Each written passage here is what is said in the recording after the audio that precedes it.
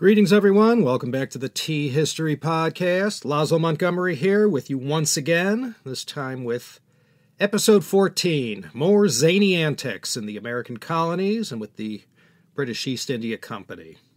Over on the other side of the world, when the future Americans and their British masters were slugging it out in the colonies, the Qianlong Emperor was in the middle of his long reign. Some might argue, overly long reign. You'll recall from episodes past that the first half of Qianlong's reign was good, and the second half could have been better. By the time he died, 1799, same year but different month from George Washington, his 15th son, the now Qing Emperor, he had the losing trifecta of the White Lotus Rebellion, Miao Rebellion, and an empty treasury to deal with. In 1793, the famous McCartney mission is going to come and go without success, and after attempting the soft sell, now Britain was going to have to force this trade on China the hard way. And in the 19th century, they will begin to position themselves for the ultimate collision course that would culminate in the Opium War and the subsequent Treaty of Nanjing and everything else that followed, that most famous of unequal treaties. But the thing about the Opium War is that it's sort of misnamed. The root cause of the Opium War wasn't Papaver somniferum, or opium. It was Camellia sinensis, the very subject of this podcast show. I maintain, to be more accurate, this should have been called the Tea War, not the Opium War. Why is that? Well, you've perhaps heard it before in high school or college history, and in an old CHP episode on the Opium War. Not to mention in the History of Hong Kong series and that Qing Dynasty overview. The thing that made the whole mechanics of China trade so odious was that the British traders were forced to put up with this hated Canton system. This had been put in place by the Kangxi Emperor back in 1687. The Qianlong Emperor in 1757 made things even worse by forcing the foreign traders to all deal with the Hoppo and the whole corrupt Kohong down in Canton. These were the officials appointed by the emperor to have exclusive rights to fleece the foreign traders and make them pay a little extra to carry out commerce in China. You know the whole boilerplate story. The British didn't have a whole hell of a lot of commodities or luxuries to sell to the Chinese to offset the massive amount of tea purchases required to satisfy the home markets. As the 18th century ended and the 19th century began, the British Isles had become thoroughly and hopelessly addicted to this beverage, and having a grossly unfavorable balance of trade with China, England couldn't offer enough to offset the tea purchases. Therefore, they had to pay the shortfall in silver bullion, and it was wrecking the economy. So in order to reverse this grossly unfavorable trade balance, the East India Company started dumping all this made-in-India opium into the Chinese market. And opium, when used as a narcotic drug, like all narcotics and opioid drugs. Not that I've ever tried it or anything, but I hear it's very addictive. And that was indeed the case in China, and widespread addiction to opium predictably followed into the first half of the 19th century. So Indian-grown opium took hold in the China market amongst the richest and poorest citizens. That balanced things out nicely with respect to the tea trade, and so widespread was the opium use in China, silver bullion reversed course and was now flowing in the opposite direction, out of China's economy and into Britain's. And now, with the tables turned, the Qing government had to figure out some way to halt this disastrous trade imbalance. Now, I don't want to repeat the whole tale of Lin Zexu and retell the story of the Opium War again here, but suffice to say, when the Daoguang Emperor put his foot down and demanded no more opium be imported into China, Britain's response was, well, the Opium War. And when that ended, and after China had been soundly defeated, what followed was the Treaty of Nanjing, the first of many 不平等条约, or unequal treaties to follow. And believe me, even though this happened 18 decades ago, in the minds of many people in China, leaders and common people alike, It's like it happened yesterday. And with this treaty, the East India Company finally had what it had always wanted, the end of the Canton system and their very own base of operations to carry out trade. And this base was, of course, the new British Crown colony of Hong Kong. So although we know this historical incident as the Opium War, it's safe to say that, had it not been for the trade imbalance due to the tea addiction of the Europeans, there wouldn't have been such an urgency to dump all this Patna Opium in the Chinese market. Well, Opium War, Tea War, doesn't matter. The outcome still reverberates into our 21st century times. In 1823, something ominous happened when the British had discovered tea growing wild in Assam. It's going to take a long time to figure out how to turn this indigenous Assam leaf into a marketable product, but figure it out they did, and in the next couple episodes, we'll see how they accomplished that. Prior to the Opium War and subsequent treaty, in 1834, the East India Company had lost its monopoly on tea. And even with the loss of this monopoly, the company had still resisted trying to take advantage of their favorable situation in India to explore whether tea, their number one business far and away, could be cultivated there. But with the market evolving like it was, still going nowhere but up, the British East India Company lit a fire under that notion, and growing tea in India on a mass scale started to get more serious discussion. By 1844, following the opening of all these treaty ports in China as a result of the Treaty of Nanjing, 53 million pounds of tea had been shipped to England. Now, before we move on to early efforts to cultivate tea in India, let me quote again from James Norwood Pratt, The New Tea Lover's Treasury, about the final legacy of the East India Company. This has always been one of my favorite bits of his tea writing. He said that the company had come, quote, to be hated and loathed by smugglers and consumers alike as a symbol of corrupt, complacent monopoly. But it also founded the cities of Calcutta, Bombay, Singapore, and Hong Kong. It hired Captain Kidd to combat piracy and made Elihu Yale a fortune with which to endow a university. Its corporate structure is the model for all joint stock companies to this day. The Stars and Stripes were inspired by its flag. The typical New England church patterned after its London chapel, and St. Petersburg modeled on its shipyards where Tsar Peter the Great had worked incognito.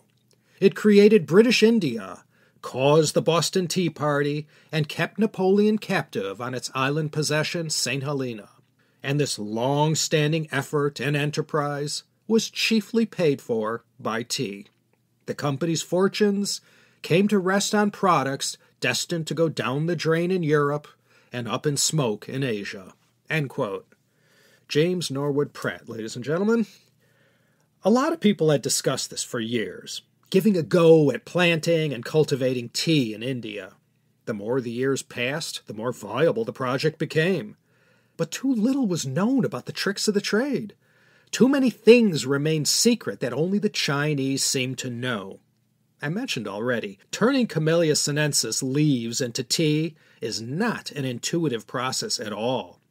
We already saw how many centuries it took Chinese tea farmers to figure out the secrets.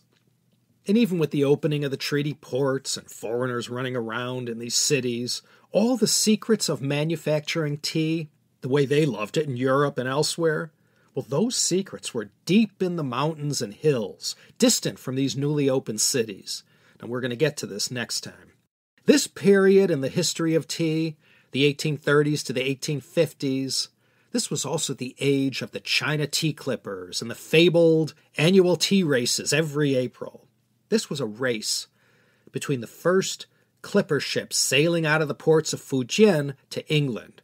Whoever was the first to market in England with the freshest first flush tea of the season, the most prized quality of all, would reap a fortune in prestige and premiums paid for their product.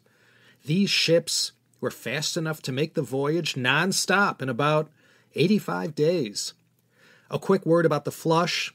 this is the most expensive and sought-after part of the tea plant. A single flush equals the flower bud and the 2 youngest leaves. The leaves below the flush are still used, but the flush is the most prized and contains the freshest of flavors. On a lot of these online tea sites, you'll see this word a lot. How many of you might remember this period of the China Clippers and how they were portrayed so memorably in James Clavell's book, Taipan? Not only was this period in history the time of Dirk Struan and the Noble House, it was the peak time of the Yankee Clippers, the China Clippers, Donald McKay, James Baines, the British Tea Clippers, the Thermopylae, the Cutty Sark, and the Great Tea Race of 1866. The history of tea during the late Ming and throughout the Qing Dynasty was a raucous one. China still held a very strong competitive advantage, having a monopoly and all. To engage in the tea business with them, the China tea merchants dictated very favorable terms for themselves and took very healthy profits along the China side of the supply chain. But as unfavorable as the trade terms may have been for the British, now thanks to the opium trade, once again, tea was an immensely profitable business for the East India Company, and by extension, the British Exchequer, who got a piece of that action for a long while. China had enjoyed a nice monopoly on the world tea supply. In the 19th century, during the reign of the Qing Emperor, someone we'll look at next episode, is going to carry out a little industrial espionage financed by the Honorable Company, the good old EIC, to steal not only the hardware for producing tea, but the software as well. There was a very strict ban in place during the Qing Dynasty prohibiting the export of live tea plants. But despite this ban, for the first time since the most ancient days of Qianlong, 2737 BCE, China's monopoly on tea, and more importantly, the secret manufacturing process, was about to be broken. Again, all for next episode. Tea by the time of the mid-Qing is totally recognizable to us. Tea bags haven't been invented yet, and that won't come until the 1920s, but loose-leaf teas sold in a surfeit of beautifully designed tins and porcelain teapots and teacups of Chinese design and chinoiserie were as common as sugar and milk in most parts of Europe, and certainly in the UK and her colonies. In the kilns of Jingdezhen, down in northern Jiangxi province, were going full boat throughout the 19th century, supplying the worldwide demand for their wares. You know, in our 21st century world, we can choose from hundreds of the perhaps thousands of different kinds of teas made around the world.